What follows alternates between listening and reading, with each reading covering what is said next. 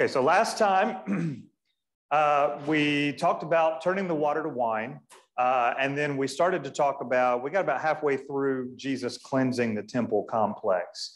Not going to go back over everything that we talked about last time. We're just going to jump right back into it. And so where we're going to jump in then is verse 18. Verse 18 of John chapter 2.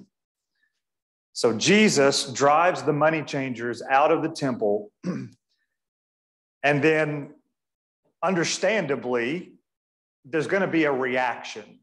I mean, that's what the book of John is all about, right? Jesus does something, and the people react to it in some form or fashion. And so the reaction then in verse 18, so the Jews replied to him, "What sign of authority will you show us for doing these things?" Jesus answered, "Destroy this sanctuary, and I will raise it up in 3 days." Therefore, the Jews said, "This sanctuary took 46 years to build, and will you raise it up in 3 days?" But he was speaking about the sanctuary of his body. So when he was raised from the dead, his disciples remembered that he had said this, and they believed the scripture and the statement Jesus had made.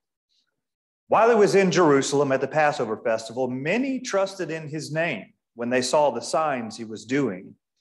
Jesus, however, would not entrust himself to them, since he knew them all, and because he did not need anyone to testify about man, for he himself knew what was in man. Okay, so the Jews come to Jesus, and they're asking a question. What gives you the right to do this? What gives you the right to drive all the business out of the temple? And Jesus' answer, I mean, is it a direct answer to what they're asking? What gives me the right? I mean, he could just say, well, I'm the Son of God. This is my house. This is my Father's house.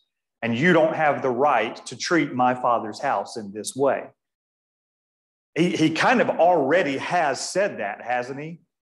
Get these things out of here. Stop turning my Father's house into a marketplace. And so really the question has already been answered, hasn't it? By what authority do you do these things? Well, I do them by the authority of my Father, whose house this is and whose dwelling place this was meant to be. But the Jews then, so Jesus tells them, you destroy this temple and I'll raise it up again in 3 days, or destroy this sanctuary. And I think that language is important there. So the Jews, of course, misunderstand Jesus' meaning, believing him to speak of the physical temple. But there's kind of a subtle differentiation in the language that Jesus uses. So back in verse 14, the temple complex, the building itself, has already been referred to. It's a completely different word than what Jesus uses. Jesus refers to this as a sanctuary, a dwelling place. And that's how he referred to it as the dwelling place of his Father. So he says, destroy this sanctuary and I will raise it up in 3 days. And so then that word also, he doesn't say I will build it up in 3 days. He says I will raise it up in 3 days. And that's distinct in the Greek as well. So this word raise is going to be the same word that's used when Jesus raises Lazarus. And so it has this not just a building back up, but also a restorative aspect to it. It's a renewal. So taking something that's been broken down, been destroyed, and I'm going to raise it back up. And of course, as we read here, he's talking about himself, but they don't quite get it. But John does tell us, though, that when the disciples reflect on this event, remember, John's being written decades after these events have taken place. And so when John and any other disciples that might have heard about this are reflecting on this, they remember Jesus said this, and they say, oh, I get it now. I understand. And aren't we lucky that we have the benefit of kind of having the whole story there? So really, then, in missing kind of the subtlety of Jesus' vocabulary, the Jews completely miss the point of what he's prophesying which is the answer to their question. The true sign of his authority is he will be resurrected. Can anyone else resurrect the dead? Well, no, at least not without Jesus' authority being granted to them. So my authority is going to be on clear display in that you're going to think that the story is over, and I'm going to prove to you that it's not. So that's my authority. And so then the result of this interaction and kind of the after effects of it, as the disciples remember this, is they believe. They believe. Verse 22, they believe the scriptures and the statement that Jesus had made. That's the whole point of John's gospel. So now then we have this kind of curious statement right here at the end. So apparently this isn't the only interaction that Jesus has had while he's in the temple. They're down there for the Passover festival. There are a lot of people down there. Passover being one of the chief holy days that many would come to Jerusalem to offer sacrifices. And so Jesus is teaching, he's preaching, he's interacting. And the result is many trusted in his name when they saw the signs he was doing. Again, signs is a big concept in John. They saw the signs that he was doing. But we get this curious statement in verse 24. Jesus did not entrust himself to them. So we're seeing this relationship. Wasn't the goal of the signs for people to believe in Jesus? So why would Jesus not entrust himself to them? What it says, to kind of further clarify, he would not entrust himself to them since he knew them all, and because he did not need anyone to testify about man, for he himself knew what was in man. Some of your translations may say he himself knew what was in man's heart. He knew their hearts. And so John concludes by stating that the faith of the people is not exactly what Jesus was looking for. That's really kind of the indication. I think back to another event in the Old Testament where a sign of God was clearly done in front of the people. And there was no doubt that it was God that was doing it. The instance I'm thinking of is Elijah on the Mount Carmel, right? I mean, the whole point of that particular event where it's Elijah versus the prophets of Baal, and which one is actually going to answer prayer. Well, does God clearly answer the prayer of Elijah at that time? Oh, in dramatic fashion.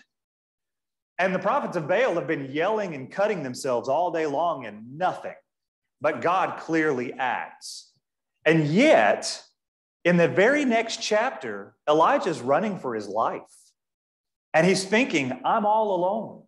Nobody else is following God but me.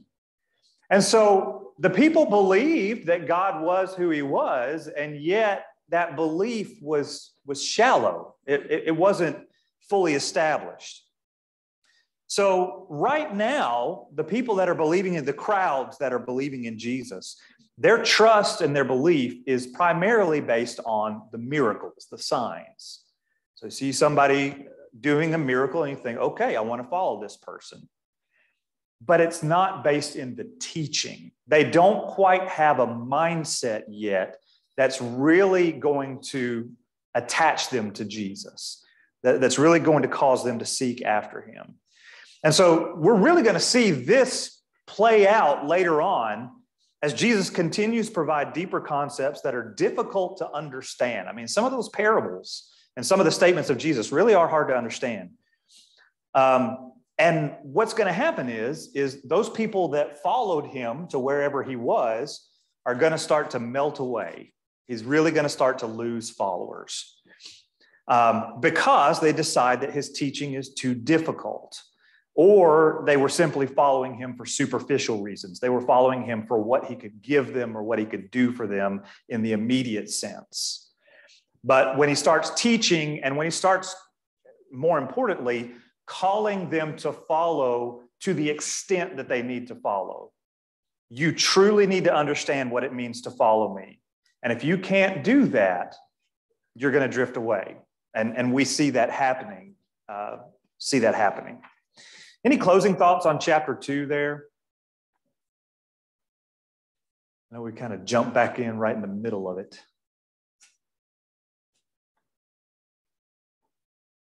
Okay. Well, let's use that thought here to kind of springboard us into chapter 3 then. So we talked about the 7 signs that Jesus did, and we've already seen the first one in the first half of chapter 2, Jesus turning the water to wine. And John says this was the first sign that he showed to show who he is. And we talked about the rest of these, and we're going to see the rest of these as we continue to go through John. Intermixed in between these signs, though, are also what we're going to term 7 discourses of Jesus. So they're either speeches of Jesus, sermons of Jesus, or typically, more often than not, they are conversations with Jesus. Jesus is trying to explain something to someone. Let's skip ahead here. Somebody has an initial interaction with Jesus.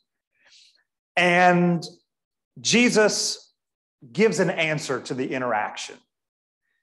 The people misunderstand what that means. They don't really understand Jesus' initial statement. So then Jesus comes back and he clarifies the statement, or he provides more information for the statement. And then there's a second kind of interaction there.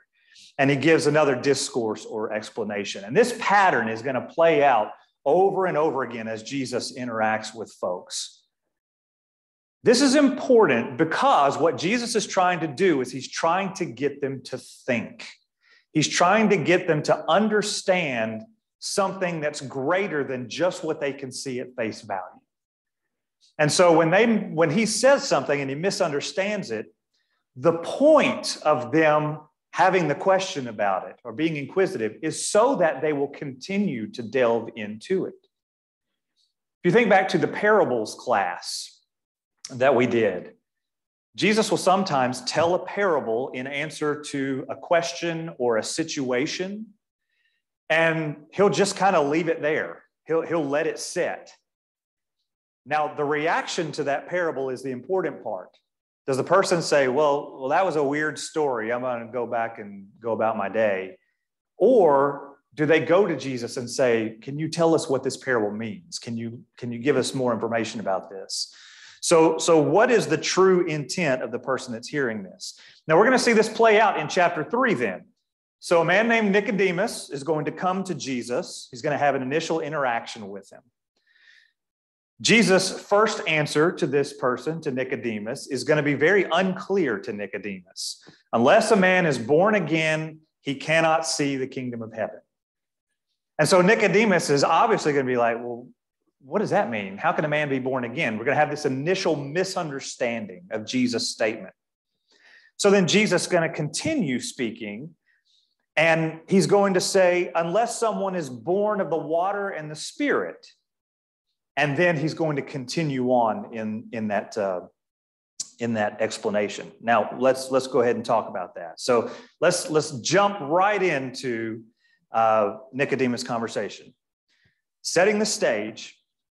So we just mentioned the previous chapter ended with crowds believing in Jesus, but it was a misconception of who Jesus is. They're only believing in the miracles. They're not believing in the man and what he's saying. And so Jesus doesn't fully entrust himself to them.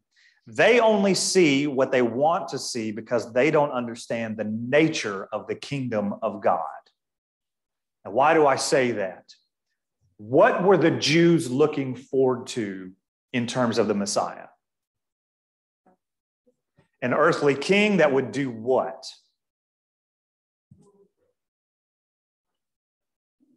Okay, that would rule like an earthly king and overthrow the Romans.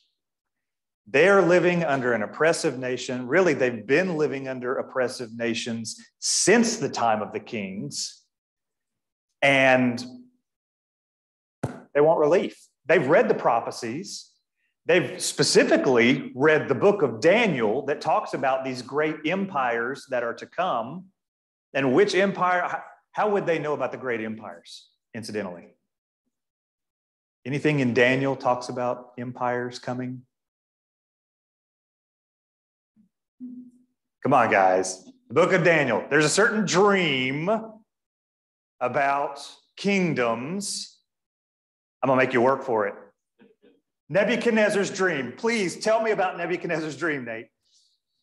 It's a dream of a great statue, which is made up of multiple different materials. Okay. Including gold, silver, bronze, and iron and clay. Then it gets muddled down towards the end. Iron and clay. Okay. And then what happens to this statue?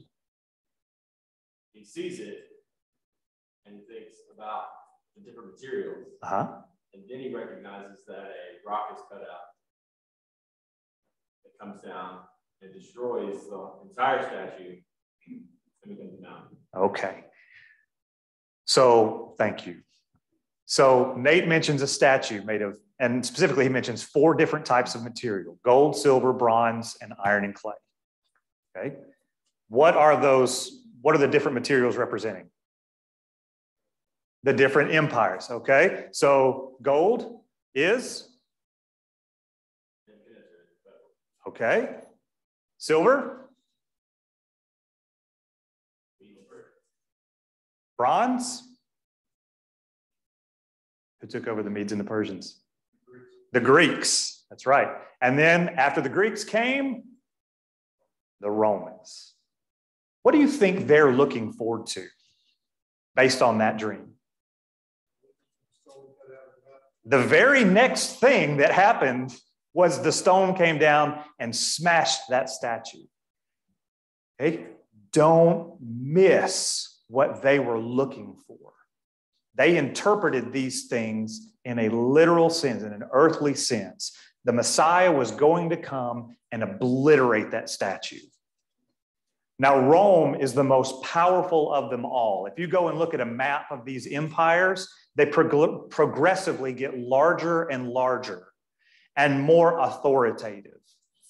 The Assyrians were cruel. The Babylonians overtook them, and so on and so forth. Rome is the most powerful empire the world has known to date. And I would say, really, they're among the most powerful until Britain really comes. Rome is the most powerful empire in the world to date. And they are under their thumb. And they've been told they are the chosen people of God. So somehow they've got to overcome this kingdom. They're looking for the Messiah. And they believe this Messiah is going to come in on a white charger like Alexander the Great and lead them to glory. Initial misunderstanding. Because they're seeing what they want to see. They're seeing, oh, this man does miracles, therefore he's going to lead us with miracles. Is that what Jesus came to do? Well, in a sense, he did, because he is the stone. And yet he's not going to do it in the way that they want it. Okay, so the people only see what they want to see because they don't understand the nature of the kingdom of God. They expected the Messiah on their terms rather than the other way around. Now, enter a leader of the Jews who now comes to Jesus. There's a man from the Pharisees named Nicodemus, a ruler of the Jews. And this man came to him at night. We're reading in John 3. This man came to him at night and said, "Rabbi, we know that you have come from God as a teacher, for no one could perform these signs you do unless God were with him." Now, again, we need to understand something about the background of Nicodemus in order to get this story a little bit more fully. What do we know about the Pharisees? Have we seen the Pharisees in John so far? Have we seen them yet? Yes, we have. Where do we see them? We're only into the beginning of the 3rd chapter, so it's not much. We saw them in chapter 1, right? John the Baptist is baptizing, he's preaching in the wilderness, and the Pharisees send people out to him to ask questions. We can already see there's a bit of an antagonistic relationship happening there because they're asking him the same thing that they just asked Jesus. By what authority are you doing these things? What gives you the right to baptize people and call them to repentance? You're not a priest. You're not a Pharisee. You're not a member of the Sanhedrin. What gives you the authority to do these things and teach these things?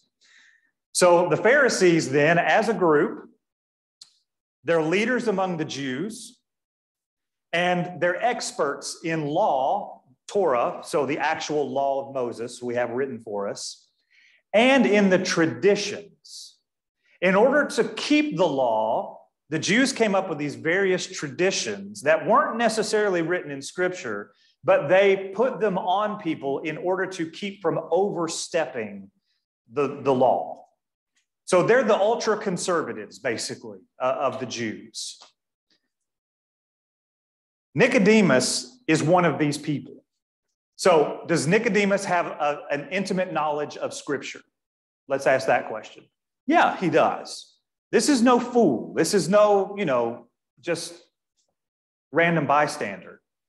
This guy has read the Scriptures backwards and forwards. He knows them. Nicodemus is also, he calls him a leader of the Jews. He's also most likely a member of the Sanhedrin. What's the Sanhedrin?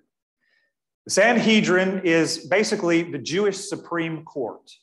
It's a group of 71 elders, the additional one being the high priest. It's a group of 71 elders that acts as the ruling council, the Supreme Court of Israel.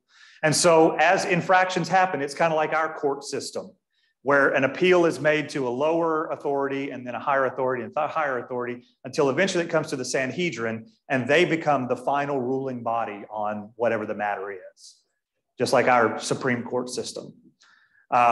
And so Nicodemus is most likely a member of this group. We're going to see him later on interacting with the Sanhedrin, and it's probably because he's a part of it. The gospel accounts also characterize the Pharisees not in a positive light. So I've got 3 examples up here. And lest we consider this to be a generalization, it is a generalization, but it's a generalization based on the majority. Because even Jesus will say these things. In Matthew 23, Jesus describes the Pharisees telling his disciples, don't be like them. Because he says they do everything to be observed by others. They're status seekers. They're power hungry. They want the people's positive, they want followers. They want people to look at them and elevate them in high esteem. They love the place of honor at banquets, the front seat in the synagogues, greetings in the marketplace, and to be called rabbi by the people. They like having that standing. Luke 18, Jesus characterizes, remember the story of the Pharisee and the tax collector, or the Pharisee and the tax collector? And he says, the Pharisee took his stand and was praying like this. And again, he's taking his stand in the sanctuary or in the synagogue. The Pharisee took his stand and was praying like this. God, I thank you that I am not like other people. Well, what other people is he mentally pointing to?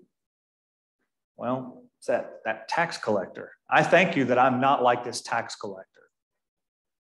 Okay, so this isn't about God. This is about me.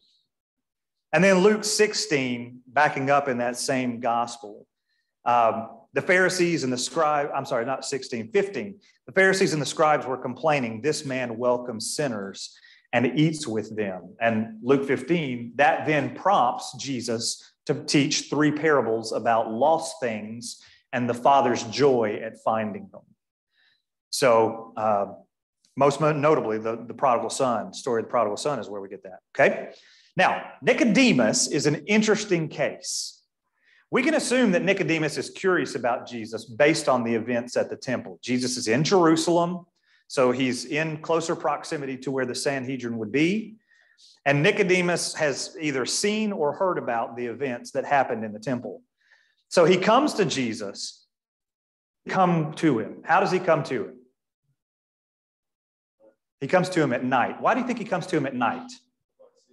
Because he doesn't want anybody to see him. He's afraid of what his peers are going to think about him coming to this man that's ranting and raving in the temple complex and overthrowing all the status quo, really. Okay, so Nicodemus, this man came to him at night and said, Rabbi, we know that you have come from God as a teacher, for no one could perform these signs you do unless God were with him.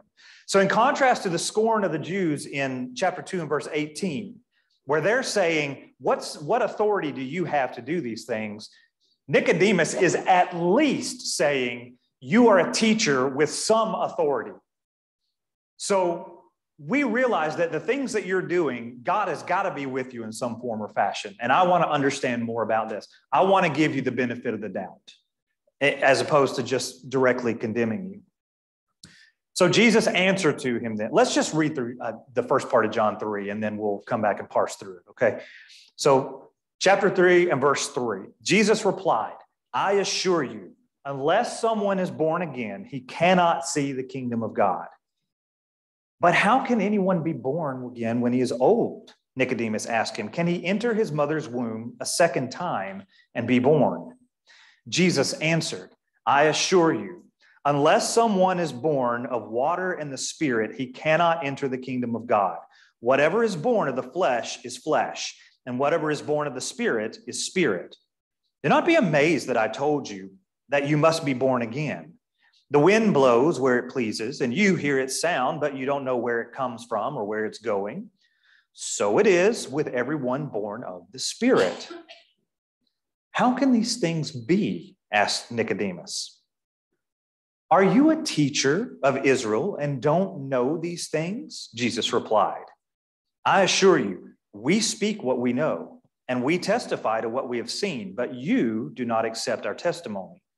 If I have told you about things that happen on earth and you don't believe, how will you believe if I tell you about things of heaven?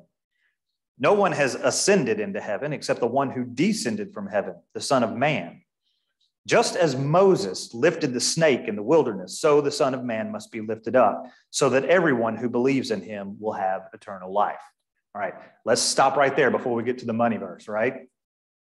Okay, so let's work through some of these things. Jesus' initial answer then to Nicodemus coming to him. Nicodemus hasn't even asked a question yet. Keep that in mind. But consider the response in light of the first statement that Nicodemus makes. Nicodemus comes to Jesus and says, we know that you are a teacher from God. Now that word know, remember we said before, there are two versions of the word know. There's the word eidos, which means to see or perceive. It's an observation. And there's the word ginosko, which means to understand, to come to a deeper grasp of something. This is the word eidos. Teacher, we can observe that you have come from God because we're observing your works. And so then Jesus' reply to him then is, unless someone is born of the water and Spirit, he cannot, some of yours will say, he cannot see the kingdom of God. It's the same word. Unless you're born of the water and Spirit, you're not truly going to make an observation. You need to be able to see. So Jesus is using Nicodemus' own vocabulary to make a larger point. He's not seeing the bigger picture yet. And he says in his response then, born again. Now, let me ask you this. Does anybody have another translation than born again? It's probably going to be a newer version.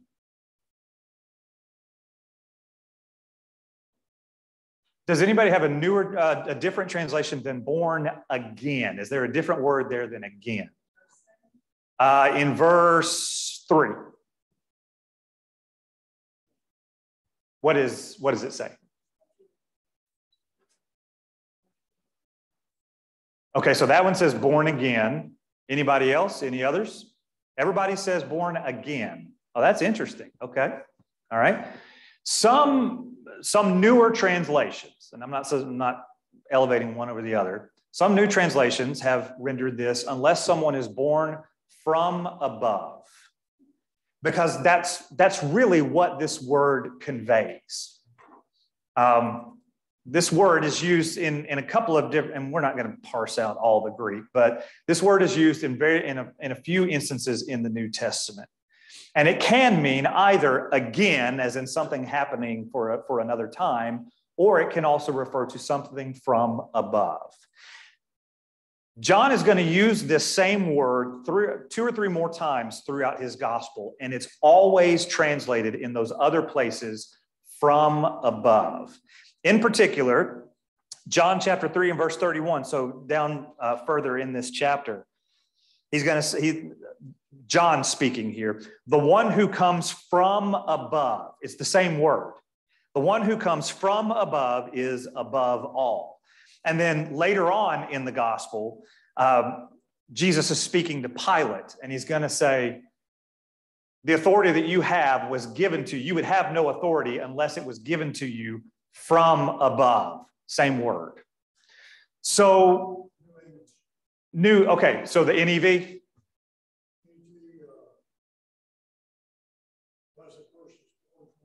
From above.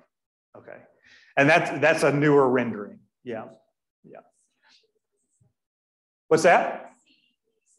CEV. Okay. Yeah. Okay.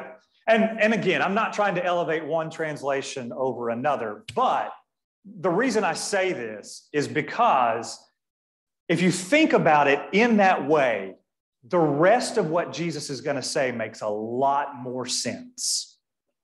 Now, Nicodemus, he hears this as again, because he asked the question, well, how can somebody be born again? That doesn't make any sense.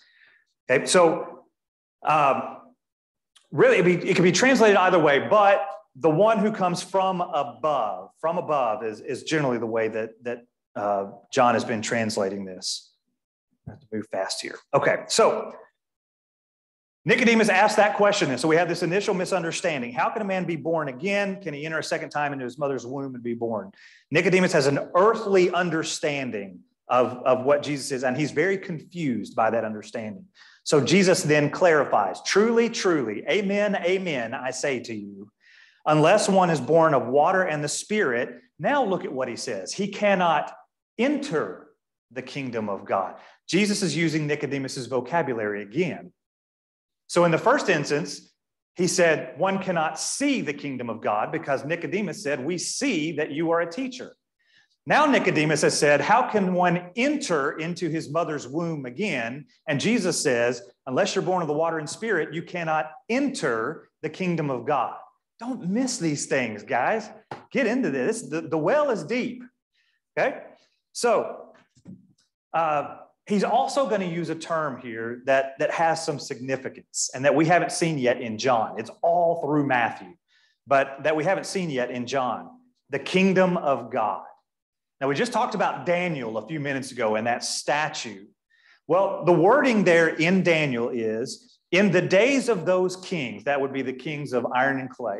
In the days of those kings, the God of heaven will set up a kingdom that will never be destroyed, nor shall the kingdom be left to another people. It shall break in pieces all these kingdoms and bring them to an end, and it shall stand forever. So that phrase, the kingdom of God, it should be chiming alarm bells in someone who's a student of the scriptures and of the Old Testament and the prophets, like Nicodemus. So, as we said, every Jew is looking for that to be accomplished militarily by the Messiah. But Jesus is conveying a grander plan. God's kingdom is not earthly. The way to recognize that kingdom, to see it, and the way to be a part of it, to enter into it, is to be reborn through the water and the Spirit. What does that mean? What is being reborn in the water and the Spirit? Well, first of all, let's understand that the concept of rebirth is not completely foreign in Jewish thought. Okay, so in Exodus chapter 12, God provides for Gentiles to be a part of the Jewish nation. They weren't completely excluded. They could become what's known as a proselyte. They could take on Jewish customs. Primarily, they had to be circumcised. They keep the Jewish feast days, and they are allowed to be a part of the community of Israel. And what the Talmud says, Talmud is we talked about the traditions a minute ago. It's a collection of the traditions and sayings of the Jews. What the Talmud says is one who has become a proselyte, has gone through this process, is like a child newly born. So they already have this concept of rebirth. It's a new life happening. So let's let's look at something also, though, that God said in the Old Testament about the restoration of his people in terms of this water and spirit imagery. So in Ezekiel chapter 36, I know we're jumping around a lot, but this is what Jesus does. In Ezekiel chapter 36, verses 24 through 28, this is the chapter right before the valley of the dry bones. God says to Ezekiel, through Ezekiel, I guess, I will take you from the nations and gather you from all the countries and bring you into your own land. I will sprinkle clean water on you, and you shall be clean from all your uncleanness, and from all your idols I will cleanse you.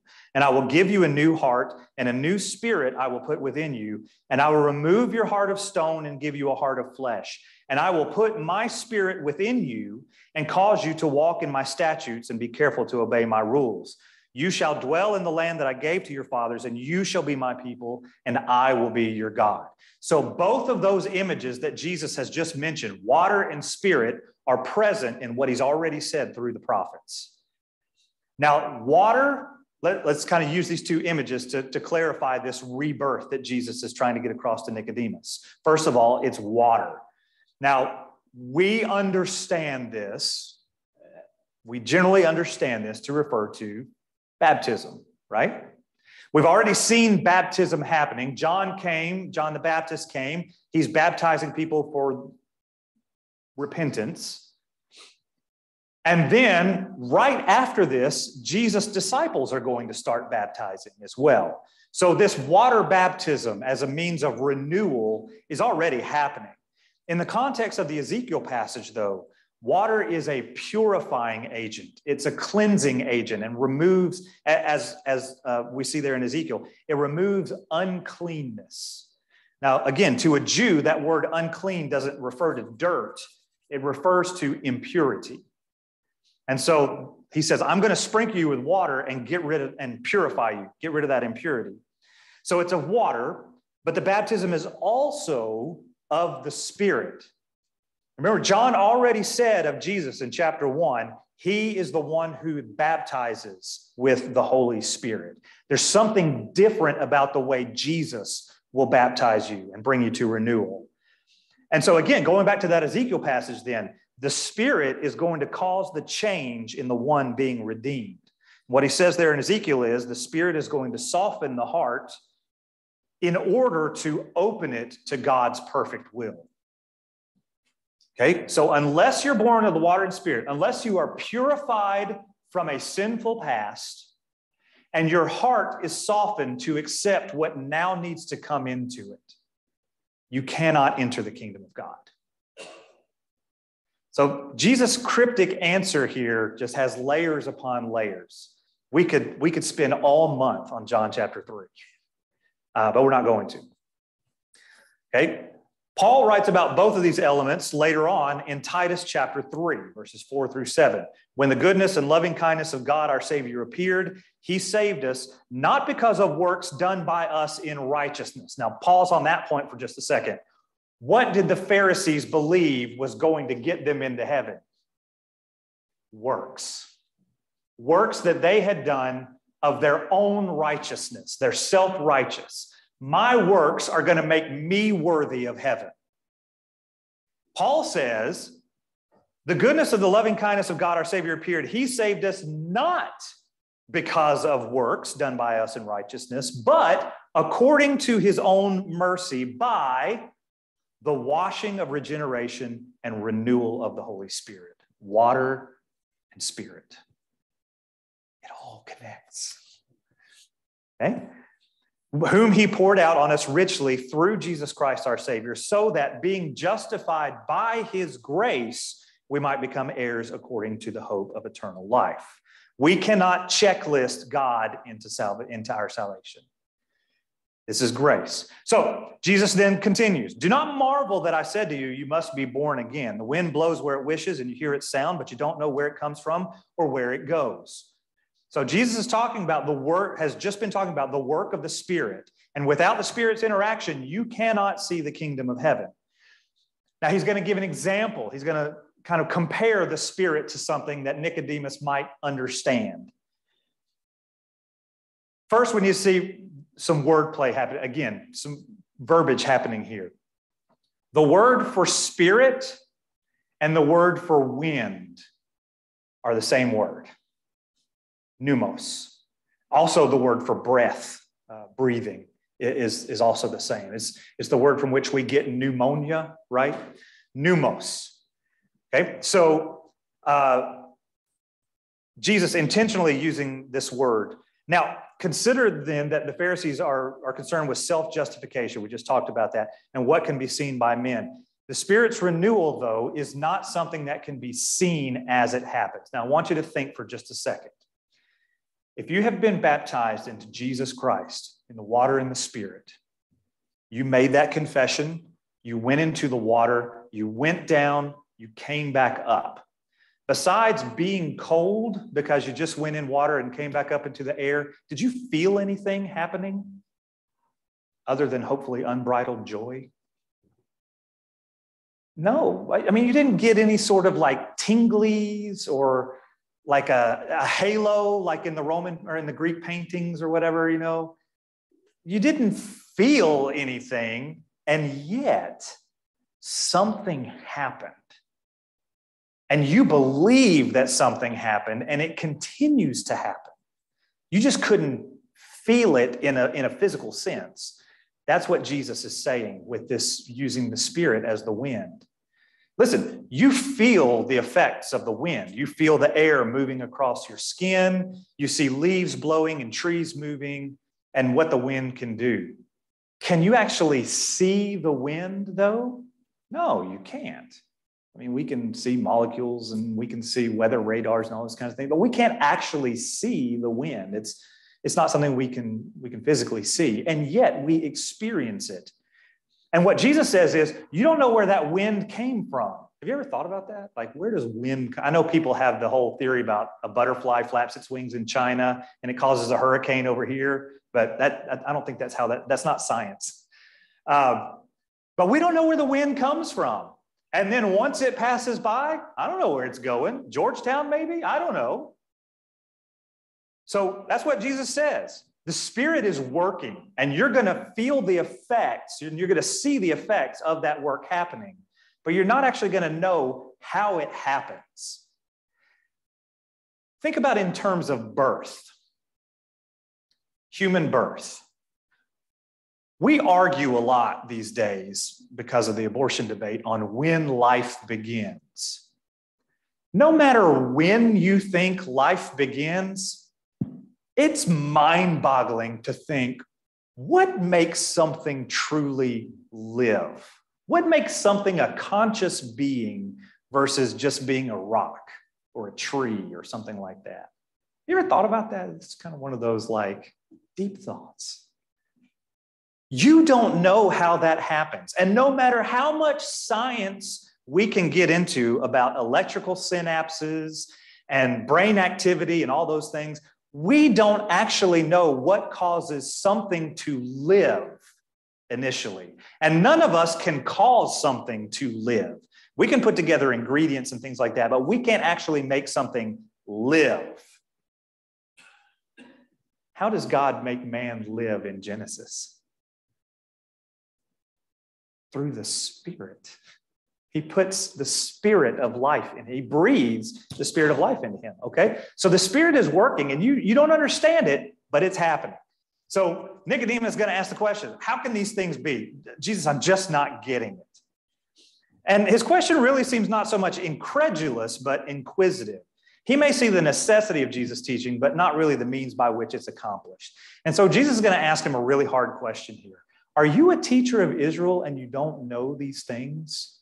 How can you be presuming to teach all of the people and have them look to you as an example, and yet you're not getting the work of the Spirit and what he's doing?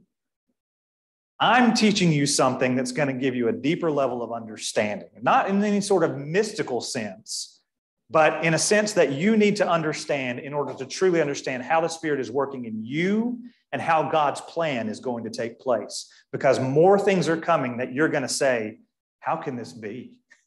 How can this be the plan that God had? And so Jesus gives another part to this. And it's kind of one of those things you read it and you're like, wait a minute, what? We speak what we know and we testify to what we have seen. Well, that raises a couple of questions for me. First of all, who is the we? Nicodemus is talking to Jesus. Presumably, they're just there one-on-one. I don't know, his disciples might be with him. I don't know. But he and Nicodemus are sitting there having a one-on-one conversation. Who's the we that Jesus is talking about? And I think, again, Jesus is using Nicodemus' own vocabulary. When Nicodemus first came to him, he said, we know, Nicodemus is by himself, we know that you are a teacher that come from God. And the we there is the people observing Jesus, presumably. Jesus, though, says we, and most of your translations probably capitalize the W in we. And so, again, you're probably wondering, who is the we? Whomever it is, that we is contrasted with the Pharisees. I believe, and we can debate this, I believe that Jesus is talking about himself and the Spirit. First of all, the Spirit is the nearest antecedent there from verse 8. And while much of Jewish religion at this time has really been, well, I'm not going to go into that. Jesus and the Spirit speak based on what is from above. And so he's saying the things that me and the Spirit do, what we see, what we observe and we know are different than what you see and you know. But you don't accept our testimony. The Spirit and I are speaking to you, but you're not accepting it. You Jews, and the you there is plural. It means y'all. Y'all are not accepting this. And so that was the second bell, wasn't it? Okay, we'll go into this next time. But his answer then, no one has ascended into heaven except the one who descended from heaven. And then he's going to give an example from the Old Testament. I want you this week, read through John 3 multiple times and try to see it from this perspective as Jesus not saying born again, but born from above. And then let that be the magnifying glass for the rest of the chapter. Now, some of your Bibles are going to separate between verse 15 and verse 16, as if verse 16 is either a separate conversation or not part of a conversation at all. Verse 16 is a clarification. It's the conclusion of everything that came before it. So when you're reading through multiple times, connect all of this together. See the second part as the conclusion, the culmination of the first. And then we'll come back next week and talk about it. Thanks a lot.